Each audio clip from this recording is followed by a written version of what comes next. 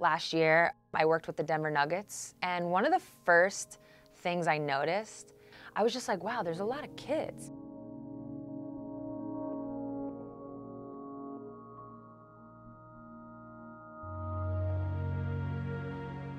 If I'm at a WNBA game, you know, sometimes there's like a family room or people wait after the game to say hello. And it's not that there's not kids in the WNBA that hang around, but it's usually like your niece or someone's nephew or maybe a little brother. It's very rarely like someone's child. There's only so many children of WNBA players in the league. Like if I had to count, it's probably like, I don't know, somewhere between like 5 and 10. It's not that many. Being at a Denver Nugget game and in their family room, it's like all children, and it's all children of the players. And it was really wild because obviously as a male athlete, by the time you're 33, you could easily have 2 to 3 kids. And like it never impacted your career. It's never even a thing. It's not something they think about probably.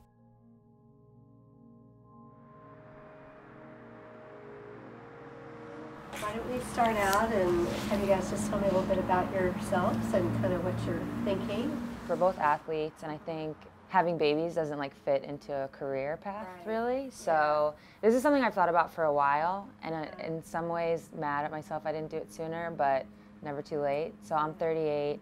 This is my girlfriend Megan. She is 30 something and 34. No, okay, I do that. Might as well get this ball rolling in the event that we do want to have kids at some point. So it's undecided. Yeah. Yes. Sorry, so, I probably should have said that first. The whole notion of freezing my eggs is actually something that I've had kind of floating in the back of my head for a really long time. I've had friends go through that process, so I've always known about it. I wasn't ever scared. It was just more like a little kind of like, I'll do that another day. Our body is our job, so to be out for pregnancy purposes, it can really take a toll, which can affect your career. Maybe if I did know I was like dead set on having kids from like age 10, this might have been a totally different process. If you're even debating it or thinking about it, freezing your eggs is the obvious choice. What does this do? Lighten that thing up. We get in there. For any female who has a career, you know, it's to have the option. When a woman is in her mid or late 30s, the number of eggs is expected to be lower.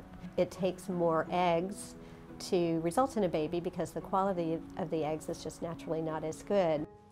So when you're ready, you can lay on back. On each side there. Egg freezing wasn't available to her at the outset. It has taught me, and probably has taught Sue, to talk to younger athletes to make sure that women are educated about this option and really entertain the possibility of doing it more at the outset. Mine is 3.9 millimeters, so it's great. Just looking to see. When it finally came down to making the decision, sometimes you just need a little kick in the tush. I'm in a relationship with somebody who I know that if I was going to have a family, it would be with her. So that also made this kind of like become more of a thought. Like I said, it was always swirling in the back. All of a sudden it was swirling in the front. It was really nice to have her along for the ride. At the end of the day, it wasn't difficult. It was just about sitting down with a calendar and mapping out. You have to find like 2 weeks where you're really not going to be doing much. For an athlete, it can be tricky, but luckily it worked out. But even for me, it was more like the anxiety and kind of like the buildup of the first shot was actually more like nerve-wracking than the actual shot. Because then you do it and you're like, oh, that's it? And then you like do another one and you're like, oh, I'm a pro. Like immediately you feel like very comfortable.